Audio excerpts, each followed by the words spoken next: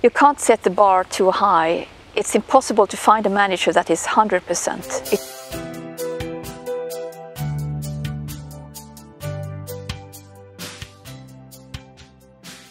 Welcome to Architecture Corner. Today we have the guest Pia Vingestråhle, who is a management consultant, and we will talk about how you can influence the leadership in your organization. Yeah, that's right. Welcome, Pia. Thank you very much. It's a pleasure to be here. You have written several books about leadership and management, but the question, how can I as an employee in an organization be part of that change? How can I influence the manager? Yeah. First, I have written books before about leadership and management, but my recent book is about how you can influence the management or the leadership when you are an employee. And I find that a very interesting question, because normally we believe that it's not possible to influence the leadership. The leadership is something that your manager does. But I believe that that isn't the complete truth, because the truth is that the leadership is like a dance between the manager and the employee. We are affected by the leadership all the time when we are at work.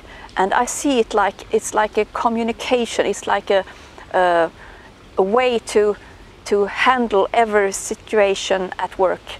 And that's where the leadership is.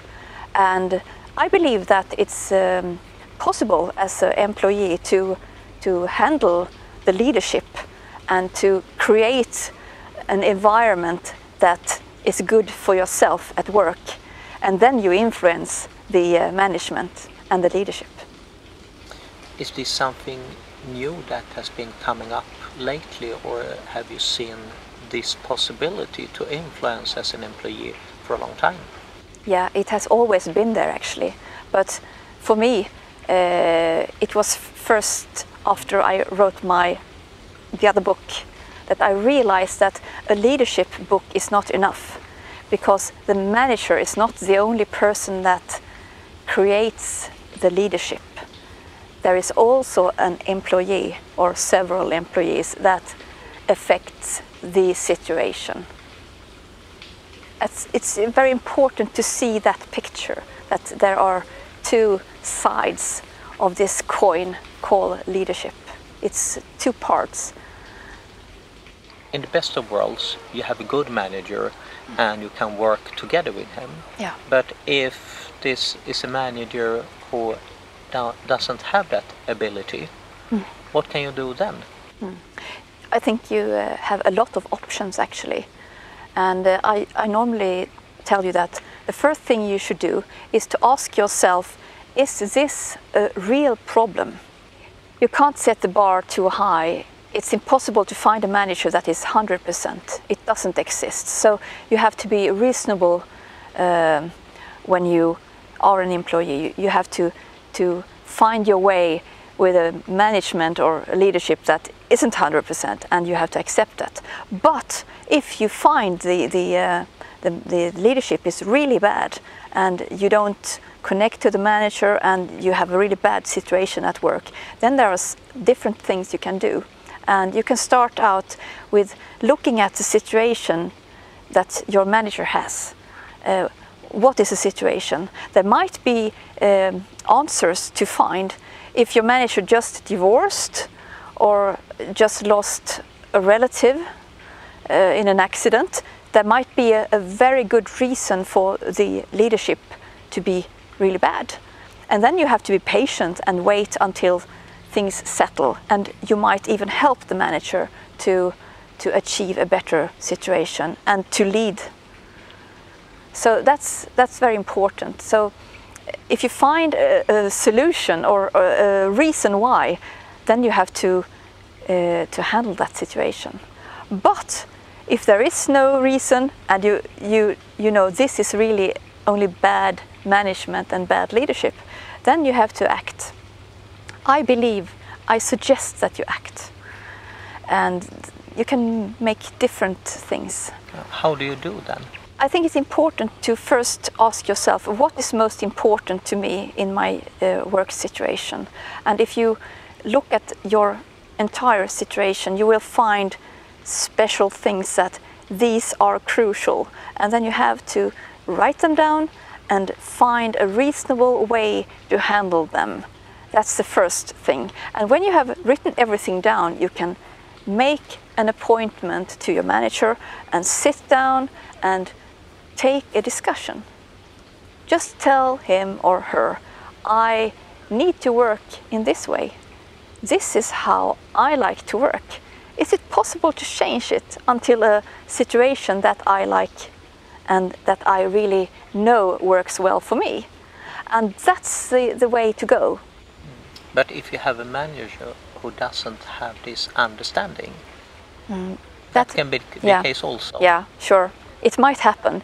And sometimes if you have colleagues and you are a lot of people that are surrounded by the leadership that doesn't work so well, you might take a discussion with your colleagues and you might discuss it with a manager on a meeting or on another occasion when it's appropriate to take a discussion.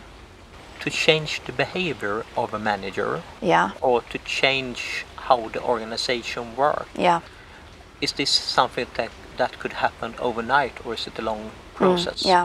That's very important what you're talking about now. It's really important to know that when you take a discussion with your manager, it's very easy to give up, because you tell, this is how I'd like to work, and you try to make your manager to see your point. But in fact, it's not likely that when you tell him or her the first time that he or she will change the situation.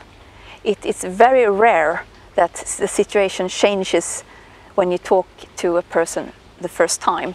So it's very important to be aware that you have several steps. The first time you talk to a manager, you normally would get, well, I don't have the time at the moment. Well, we can discuss it later. But when you tell it again, your manager might, you mentioned that before. Then he recognizes this and he might be able to consider what you're talking about. So to be aware that it takes some steps. In my second book, I talk about 5 steps in order to reach the goal that a change really occurs.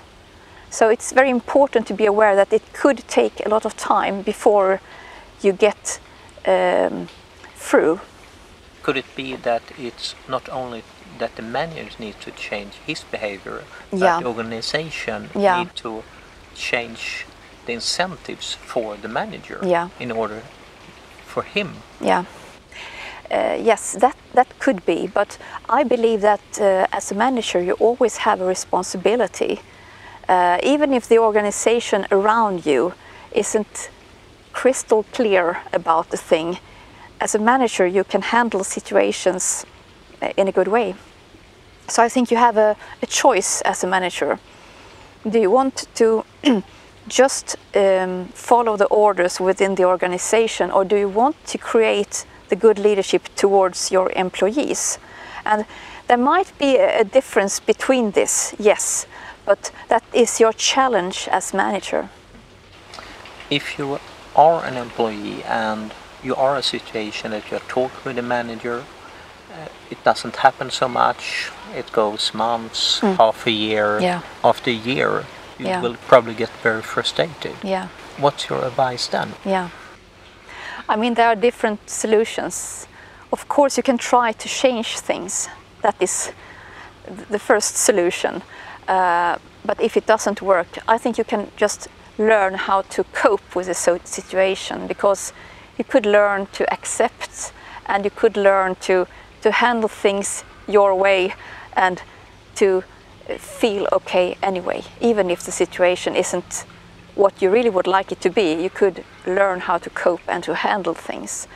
And the third one is really, if you really are not content and you feel really stuck, then you might consider changing to another work place, to apply for another job. Yeah, and that is both in the organization or outside of Yeah, of course. It could be enough to change to a different department, so it doesn't need to be a huge change. It could just be to a different department to get another manager. My understanding is that if you are not satisfied with your situation at work, you have a responsibility yourself to see how can you improve it. Yeah. This is what I'm talking in my book. It's so important to know that you are not a victim of a bad management or a bad leadership or a bad situation. You can run your own life and you are in command. You can really do things if you like to. You have a choice. When you feel good, you like what you do, and then you really do a very good job. And that's the point in my book, to create effective organizations and to create good results. And you do that when you have employers that really enjoy what they do. Thank you very much, Pia. It's been really nice to hear how you can make the situation at your workplace better and how you can influence your organization. And welcome back. Thank you very much for having me. Very nice to be here. Thank you very much for watching this episode of Architecture Corner. See you again next week.